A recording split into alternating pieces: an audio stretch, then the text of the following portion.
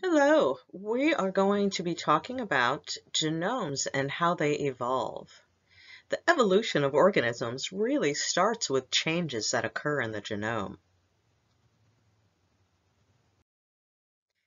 Here the title of the slide says, Reading the Leaves from the Tree of Life. So how do we read the leaves from the Tree of Life? We read the leaves by reading the genome sequence. Now, the genome sequence has been determined for many organisms, and actually most of them are available on the World Wide Web. Now, there's been many comparisons of these genomes, and how we compare them is compare the genome sequences. And this allows us to determine the evolutionary relatedness of these organisms and determine some other information about other biological processes. So we're going to kind of talk about that as we go through these slides. Genomics is the area of science which studies whole sets of whole genomes, right? So this includes the genes and the genes, once they're made, their interactions with other products of the genes. Bioinformatics is basically the application of methods using a computer, which allows the storage of this genomic information and also the analysis of this genomic information.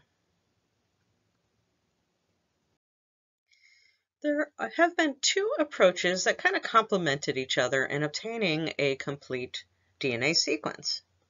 The initial approach kind of built on earlier storehouse of genetic information. So early on, there were small fragments that were submitted to databases or that were available. However, they weren't put together in a complete genome sequence. But then Craig Venter, he set up a company and he sequenced his entire genome using what's called the whole genome shotgun approach. Now, this kind of built on that idea of the storehouse of many fragments of DNA, and we'll see why. Now, his process used a cloning process and sequencing of fragments that were randomly cut DNA, right? So they were purposely cut to create the fragments rather than just stored in the databases. And then this allowed the assembly of these fragments into a contiguous sequence. Let's look at this process. Now this kind of looks at the process here, and this looks at it very simplistically. And it skips the process of cloning. Now, the process of cloning actually occurs, but the process is not shown in this picture. So here we can see, it represents a chromosome. Let's say this organism has one chromosome. Now that's never the case. However, this makes it a little bit more simplistic. So here we have the chromosome and it was all together at one point. And then it's cut up into fragments using, I don't know if you remember this from General Biology 1, restriction endonucleases. So remember those are enzymes that actually cut in spots in the genome, but they recognize certain sequences, and these are called palindromic sequences. So palindromes are sequences, in this case DNA, which read forward and reverse the same way. Okay, so the enzymes recognize these and they cut them up. Now we have fragments of DNA. Now these fragments must be cloned. Now this image is not going to show the process of cloning. That's more of a biotechnology course, but you could probably learn about it in, I believe it's chapter 20 or 19 in your textbook. Now the clones or the fragments are cloned, right? So they're put into a vector, which is often a prokaryotic chromosome that has been modified. And this allows each of these fragments to be, I guess, contained into a separate chromosome, each on their own. And then each of those separate chromosomes are used to actually sequence the DNA. So then we determine the sequence. So now we have fragments of sequences, many fragments of sequences. Well, these sequences, again, these cuts are random, right? So there's multiple restriction endonucleases that are used, and they're random cuts in the genome. So some of these sequences are going to overlap. So since they overlap, we can use Chargaff's base pairing rules, right? And we can determine what's called the consensus sequence. Now, computer software needs to be used in order to determine this. Now, if it was just 3 fragments, we could just do this by eye, but there's billions of fragments, so computer software will be needed in order to kind of analyze this data. Okay, so that's the whole genome shotgun approach. Now, these techniques have kind of promoted or facilitated what's called the metagenomics approach. Now, metagenomics is an area of science which studies genomes from a group of species in a particular community or an environmental sample. So this contains many different species altogether, not just a chromosome from a single species or multiple chromosomes from a single species. Now, looking at this approach, this is really the whole genome shotgun approach. Now, there's 2 different ways that this can be done. So we have environmental samples, right? So let's say we take an environmental sample from an ocean. Now, there's many species in there. And here we've got bacteria. Let's just say there's many species of bacteria in there, but there's other organisms as well. We extract the DNA, and then the DNA is fragmented into pieces, right? So remember the fragments. Now there's what's called the random approach and the targeted approach. The random approach is going to basically take these fragments and they're going to be very small fragments and they're going to be inserted into the vectors. And here we could see the vectors right here.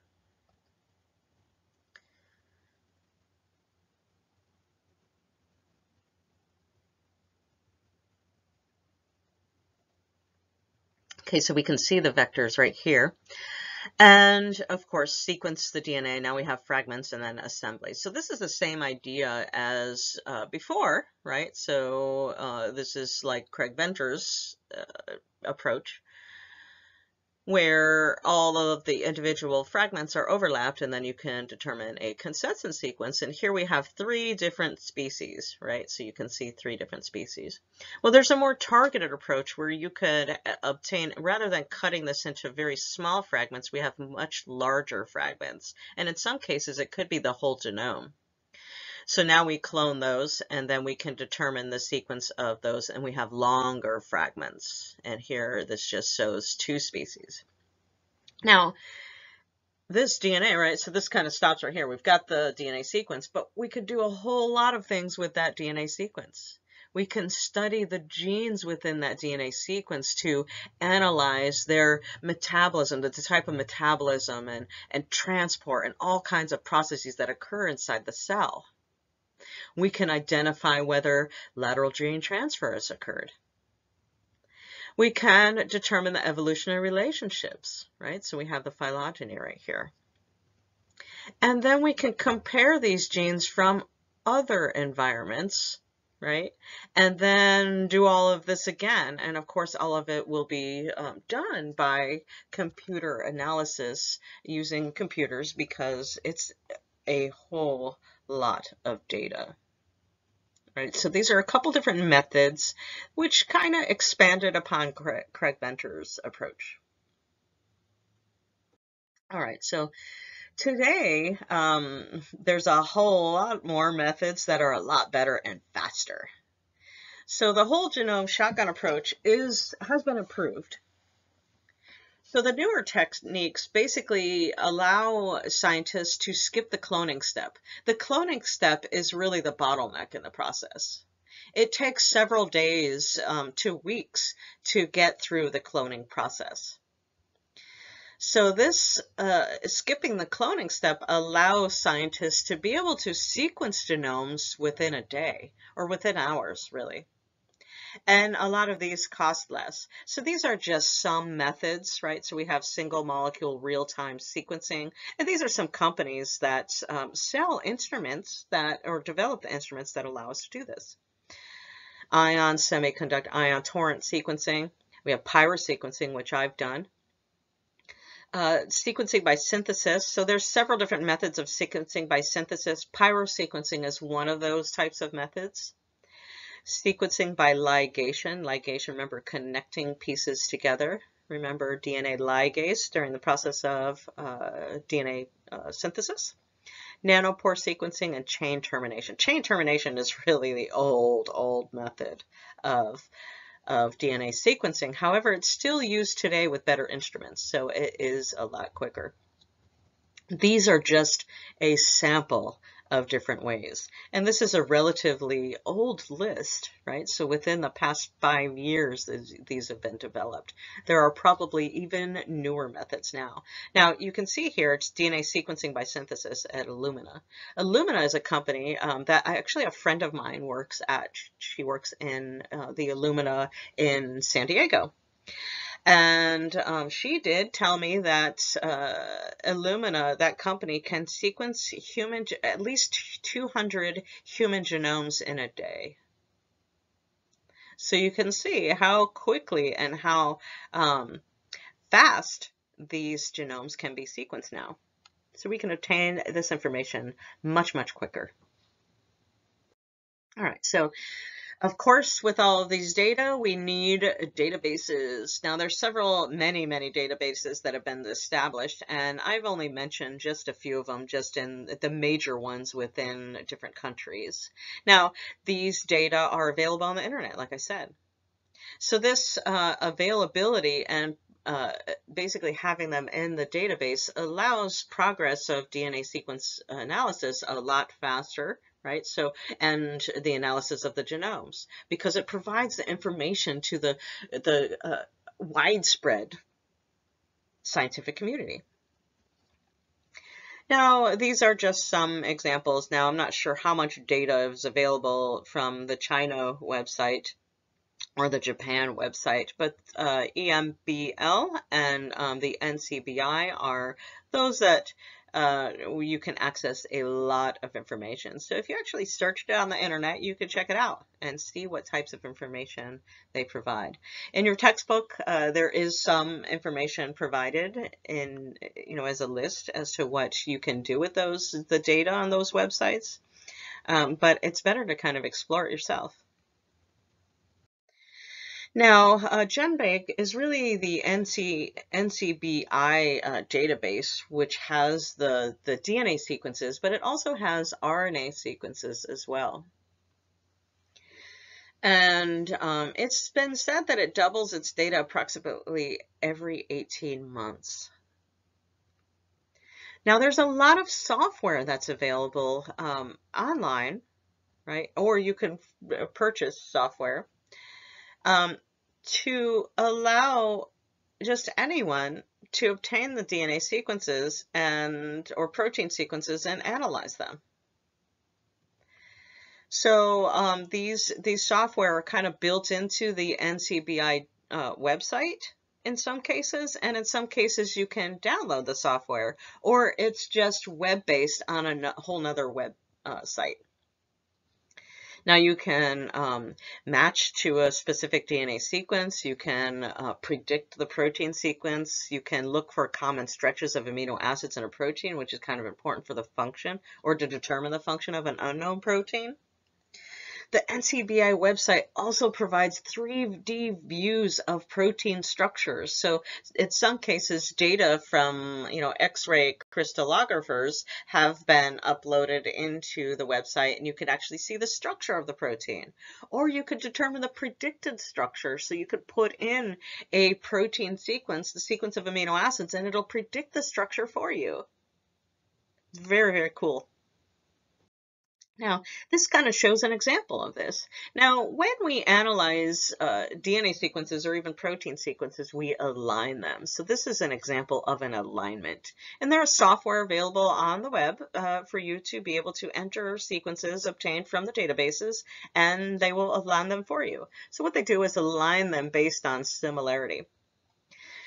And so here we can see an alignment of transducin protein that is in multiple different types of organisms. Here we have nematode, and these are unknown proteins, but look, they align well with the transducin protein. So they must be very similar, and it must be basically a nematode isoform of that protein.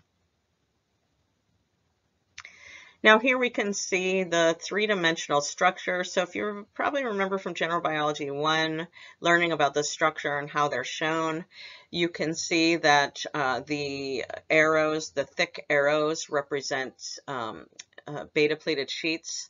And then like coil-like structures might represent alpha helices. Now, this here shows just one of the subunits of the transducin protein. And so this protein has many, many subunits. So you can kind of see the overall structure of the protein. Now, in genomes, and since Craig Venter had just sequenced, he actually sequenced his own genome and put it up on the internet, but we've discovered a lot of things about the human genome. Now, our human genome is billions of bases in size, but only a small fraction of it, exactly 1.5%, consists of exons. So remember, exons are the coding sequences of proteins. And then remember that introns are the non-coding. And look, there's almost 20% more introns than there are exons. Remember the function of introns, right? So they get spliced out, and this allows a lot of alternative splicing. So in humans, we can actually produce many different forms of a protein from a single gene. Now, there's a lot of regulatory sequences too, so this allows regulation of gene expression, and that's 5%. And then there is some unique non-coding DNA. So this is DNA that doesn't code for genes, but it's unique to individuals. And then there's repetitive DNA, right? So the majority of our genome is repetitive DNA, and there's different types of repetitive DNA. So there's large duplications, which make up 5 to 6%. There's simple sequence repetitive DNA, which is only 3%. ALU elements, which is 10%.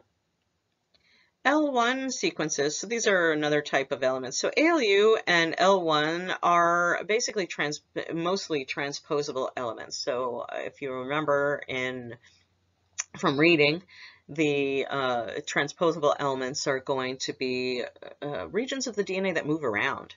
And it's suspected that these actually contribute to gene expression, right? So regulation of gene expression, similar to some of the regulatory sequences.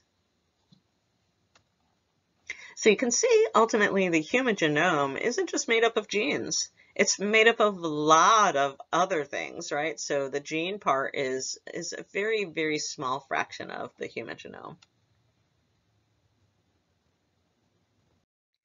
Now, let's talk a little bit more about transposable elements. This is kind of called mobile DNA because they can move around. So it was Barbara McClintock that actually discovered them. So she was conducting some breeding experiments with Indian corn. She wanted to identify how these Indian corn can change color. So how do we have so many different colors of the corn? Now, she identified changes in the color of the kernels that actually only made sense if some of these genetic pieces moved from one part of the genome to another part of the genome, which kind of changed the genes, right? So it can affect the genes in which they insert into, right? So it basically causes a mutation, a very large mutation, a large insertion mutation. Now, transposable elements move from one site to another in a couple different ways, and they're also present in prokaryotes, right? So it's not just eukaryotes. So corn is a eukaryote, but they're also present in prokaryotes as well. So like I said, there are two types of transposons. There are just regular transposons and retrotransposons. Regular transposons are going to move by way of a DNA intermediate, and they require what's called the transposase enzyme. So the transposase enzyme allows the DNA intermediate to be moved from one location, or once it's created, to be moved and inserted elsewhere. The retrotransposons move by using an RNA intermediate. So the transposon or retrotransposon is going to be converted to RNA, but then reverse transcriptase must take that RNA and then convert it to cDNA or complementary DNA, which is then inserted elsewhere. Let's look at this process. We can name them in a couple different ways, right? So using the transposase enzyme is like a copy and paste mechanism. And then reverse transcriptase or the retrotransposon will create basically a DNA, RNA, and then cDNA process.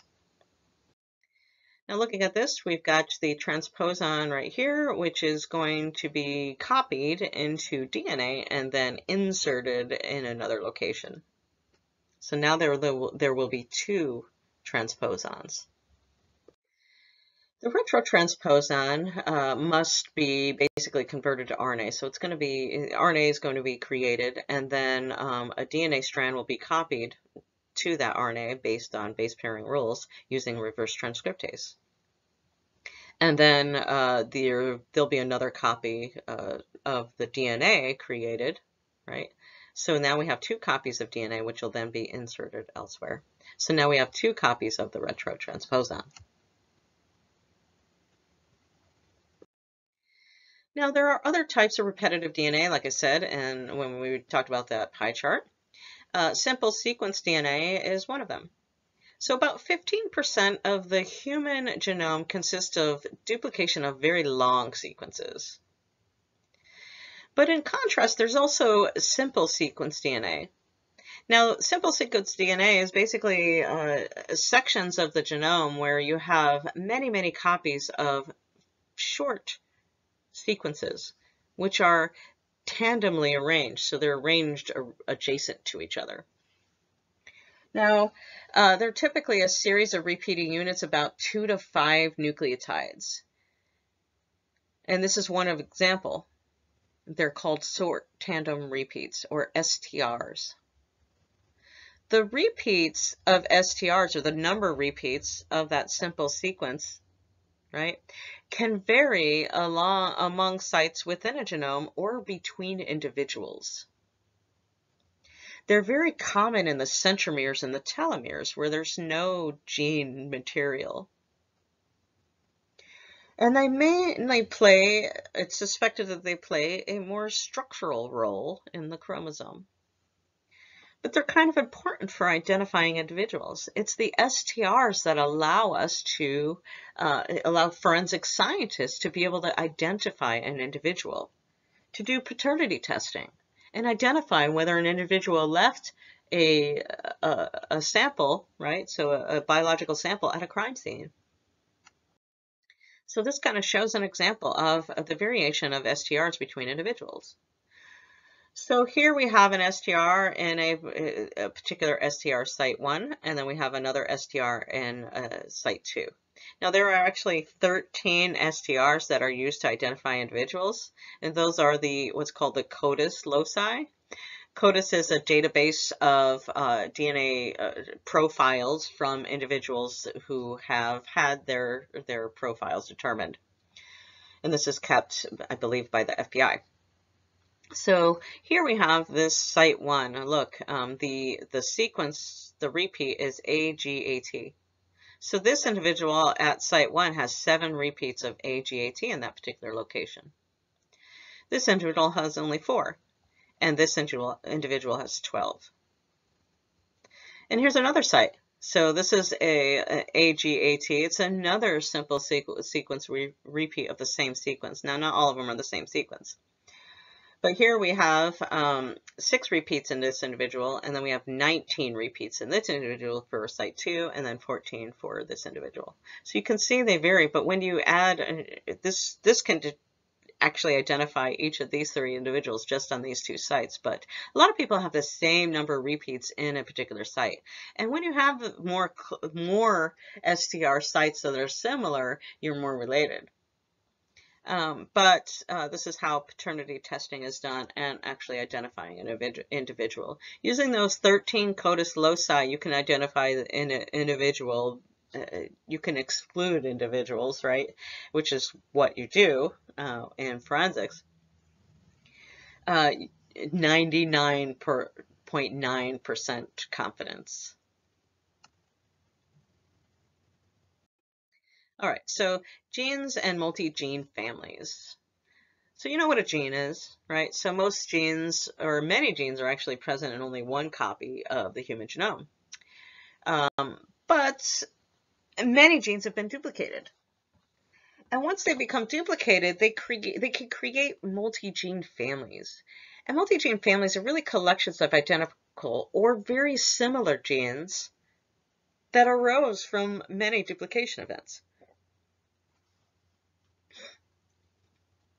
Some multi-gene families consist of identical DNA sequences, usually clustered tandemly. Again, tandemly clustered is adjacent to one another along the same chromosome. Now, these types of sequences are those that code for, typically those that code for ribosomal RNA products. There are classic examples of multi-gene families that are not identical. There are 2 related families that code the globins. So there's the alpha globins and the beta globins. And these make up hemoglobin. So if you remember the protein hemoglobin. These are the separate polypeptides of hemoglobin. So in hemoglobin, there are 2 alpha globins and 2 beta globins, and actually the adult form of hemoglobin. Now there's many different types of globins, which make up different forms of hemoglobin that change throughout your lifetime. Now they're coded by genes on different chromosomes, and they're expressed at different times during development. So let's look at the globins. So here we have human adult hemoglobin. We have 2 alpha chains and 2 beta chains. And then we have the heme group, and it's the heme group, this is the cofactor that's in there that actually binds to iron, which also binds to oxygen. So each hemoglobin molecule can hold on to 4 oxygens. Now, there are 2 families, right? So we have the alpha family and the beta family. The alpha family is going to be on chromosome 16, and the beta family is on chromosome 11. So then we have many different forms on chromosome 16. So these are basically the different forms of alpha globins, and these are the different forms of the beta globin gene family. And you can see some of them are expressed during embryonic life, fetal times of your life, and then some adult. So again, they're expressed at different times during development. Now, the genes that encode these globin genes ultimately evolved from one common ancestor. This duplicated and then diverged more than 450 million years ago. So after the duplication events, these are different genes now in different locations on the chromosome or on different chromosomes. Now they're going to undergo changes, right? So just mutations will occur over time, which allows them to become different. Now here, let's look at this. We have the ancestral globin gene. It became duplicated. Now we have the alpha and beta form of globin. Well, then they got transposed to another chromosome, right? So now we have the alpha family, well, the alpha ancestor, right, that was on chromosome 16, and the beta, which was on chromosome 11 once they diverged.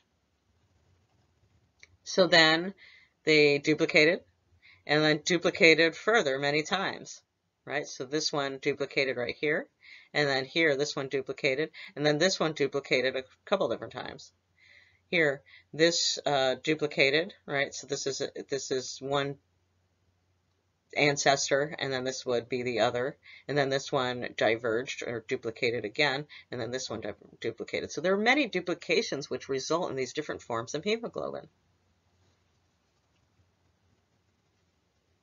And then again, over time, they start to change, right? So we have mutations which change, and this allows slightly different functions.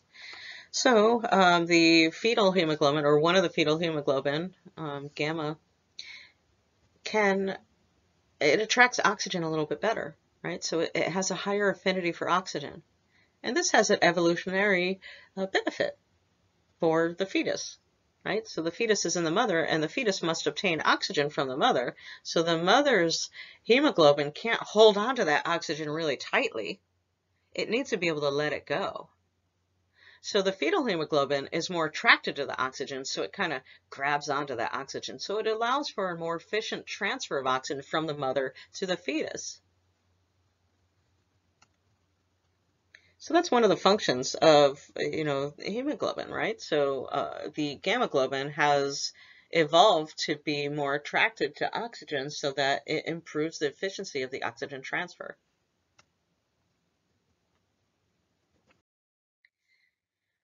Now here we can see the alpha and the gamma lined up, right? So we have the protein sequence or the amino acid sequences aligned based on similarity. So you can see the differences and the similarities. Now, the yellow areas, which are highlighted, are the similar regions. Now, some of them may be similar, being an exact match to the amino acid, but some of them might be just similar in terms of, let's see, it's similar in terms of, let's say, hydrophobicity. Okay, so we have valine and leucine here. So they're both hydrophobic amino acids. So they serve a similar purpose. They're not particularly different in size. Now, these highlighted regions represent conserved regions. So these are conserved regions within the protein. Conserved regions are those regions that didn't change over time. And what is the significance of that? Well, if they didn't change over time, it must be pretty important for the function of the protein. Right? So conserved regions are kind of important. It's interesting to identify conserved regions by using this alignment type of process, because you can identify regions of a particular protein that are absolutely necessary for its function. So any mutations within those conserved regions could pose a problem with the function of the protein. All right, so let's talk about the evolution of these genes due to duplications, and then of course changes over time. When genes become duplicated, they can diverge so much they can develop a whole new function. And this is an example right here. We have the lysozyme gene. This was duplicated, and then it evolved into a gene that encodes alpha-lactalbumin. So lysozyme is an enzyme that helps protect the animals against bacterial infection. What it does is break down the cell wall of bacteria. Now, alpha-lactalbumin is basically non-enzymatic, so it's not even an enzyme. It's a protein that plays a role in production of milk in mammals. So here, they arose from the same duplicated gene. It was a lysozyme gene, right? So alpha-lactalbumin, but it has a whole nother protein, or a whole another protein function. Now, looking at these sequences, comparing them, there's very much less conserved sequences between these.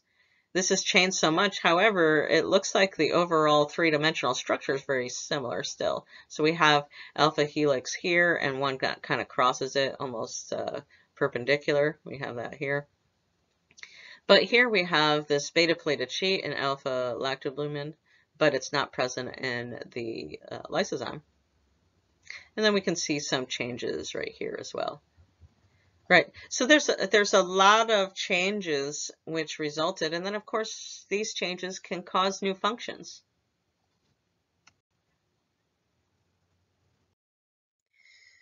So there can be rearrangements of parts of genes, specifically exons.